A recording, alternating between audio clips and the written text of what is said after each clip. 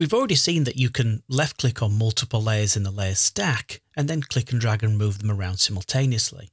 But if you wish that kind of flexibility on a regular basis, you can link or group content together as well.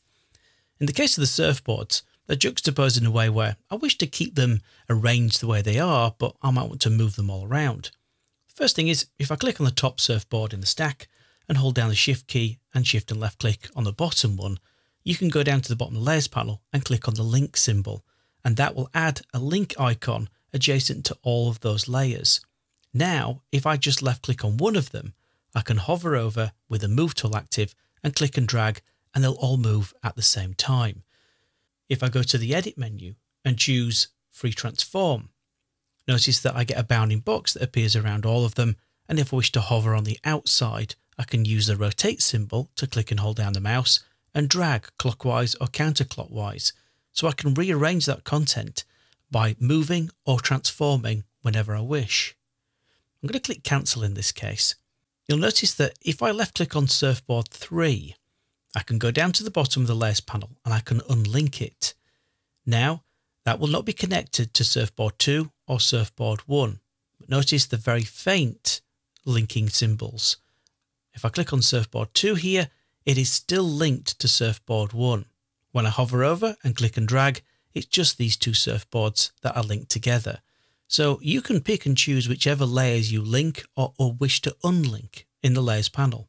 Now I'm going to hover over and control and left click or command and left click on the layer called surfboard 1 and unlink those as well. Another technique is grouping. So if I select all of the surfboard layers in the layer stack, you can go down to the folder icon and click on to create a new group. It does that, and it also puts the selected layers into that group itself. It's given a generic name of group 1, and if I double click on that, I'll call it surfboards. You'll notice that it has a visibility icon. So if I click on it, all 3 surfboards disappear.